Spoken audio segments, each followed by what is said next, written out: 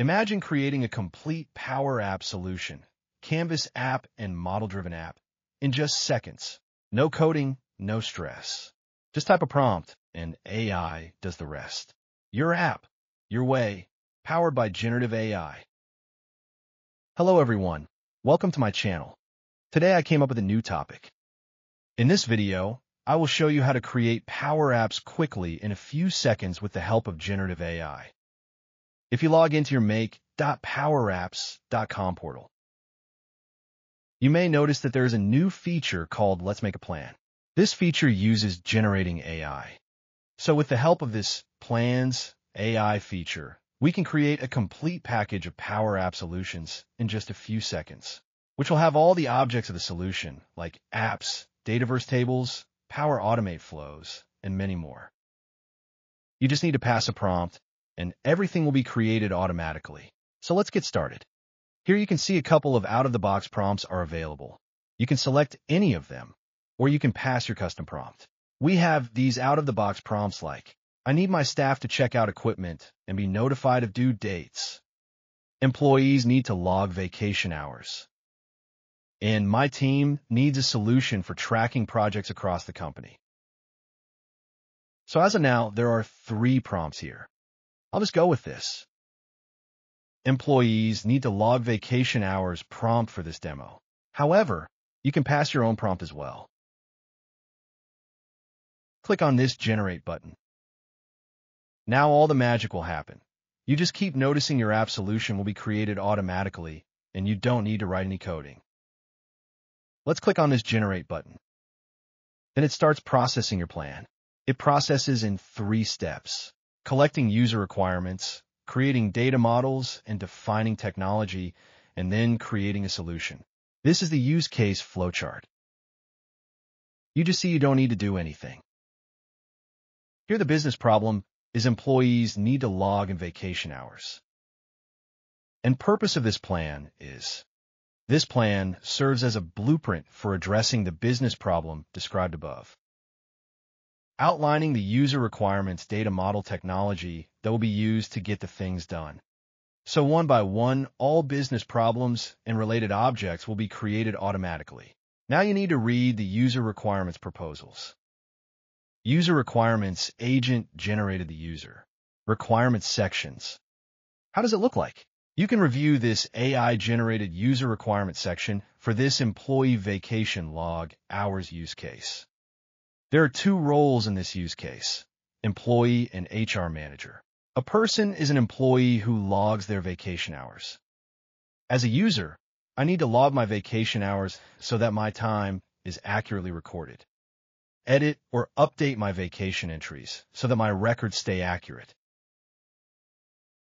Receive notifications when my vacation request is approved or adjusted so that I am informed of changes.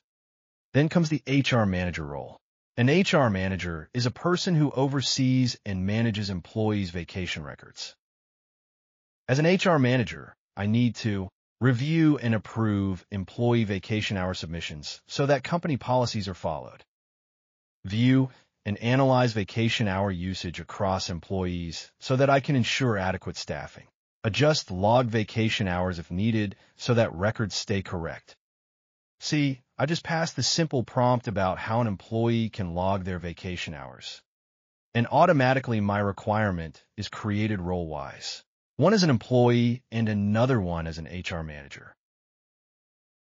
After reviewing, you will get an option about whether you want to refine this and update it, or we'll go ahead with the AI-generated proposals. I'll click on the looks good. Then it's going to create data model. The tables that will be used to store and provide information. This data model process will create a couple of Dataverse tables. The employee table contains records of employee information. The vacation log table contains records of vacation hours logged by employees. The vacation status table contains possible statuses for vacation requests.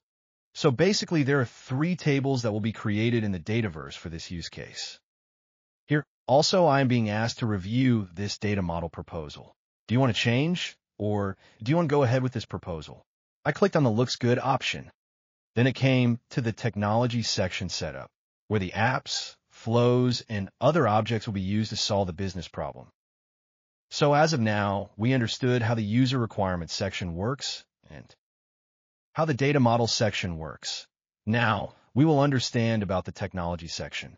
In the technology section, we will have the apps, flows, and other objects that will be used to solve the business problem. Here we got a Canvas app vacation hours portal.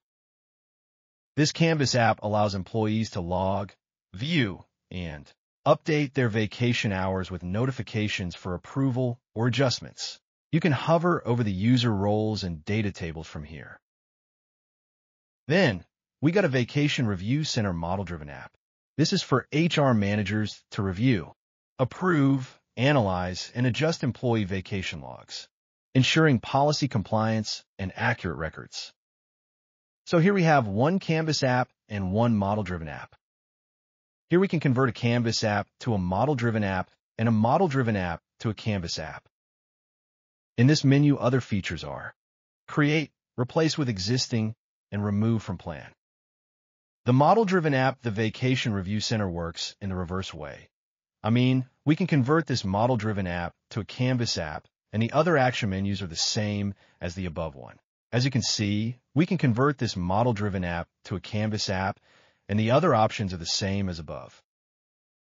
Then we got the Vacation Approval Notifier Power Automate flow.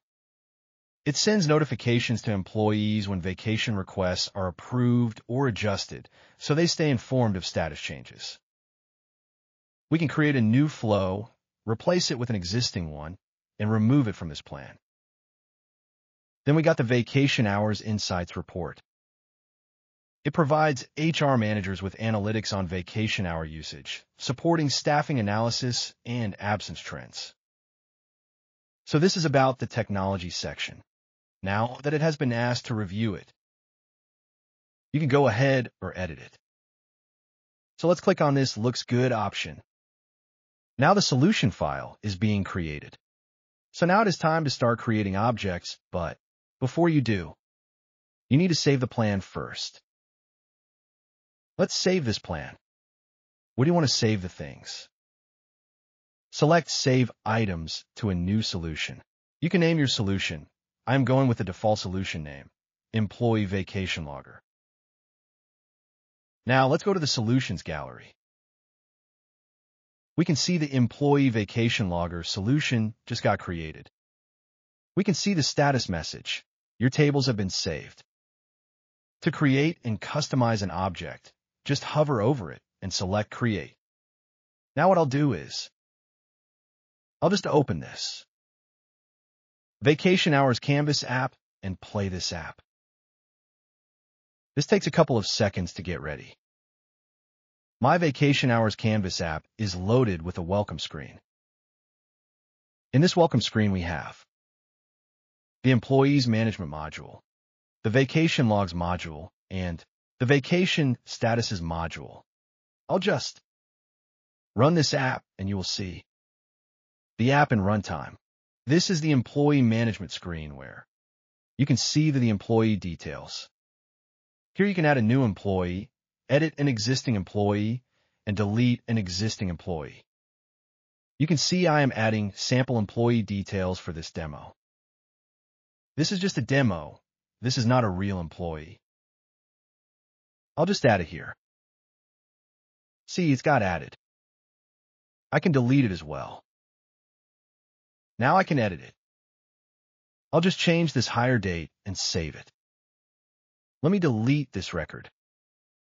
Yes, it got deleted. Then, we got the Vacation Logs module here. This table contains records of vacation hours logged by employees. So this screen is for employee management details. This is for vacation log details we have. So these are the vacations details already we have here. We can create new vacation details. We can edit existing vacation details. And we can delete existing vacation details from here. You can see how I am creating a new vacation details. Just entering a dummy vacation details record. Enter vacation hours and select an employee. Set the status. We can edit the vacation details as well from this module. We can delete the vacation log details as well from here, right? So this is all about the vacation log hours module. Now let's go to the vacation statuses module. I could see the report grouped by vacation status, like rejected, approved, and pending. Here also you can add a new status, edit an existing status, and delete the existing status. This table maintains the vacation status details. This is all about this vacation statuses module. Now I'll show you the solution file structure. Here you can see the plan's new object along with other, as usual, Power Platform objects. You can open your plan from here and edit the plan. It will take us from where we started this demo. We could see that with the Generative AI plans feature in Power Apps, we can create a complete, ready-to-use app solution without writing a single line of code. This is how we can boost our productivity. And rapidly we can develop a Power Platform-based solution. That's all for today. I hope you enjoyed this demo and learned something new. If you found this helpful, I'd truly appreciate it if you subscribe to my channel for more valuable content on Power Platform, Copilot, Power Automate, SharePoint, and a Microsoft 365. Don't forget to like and share so others can benefit too. See you in the next video.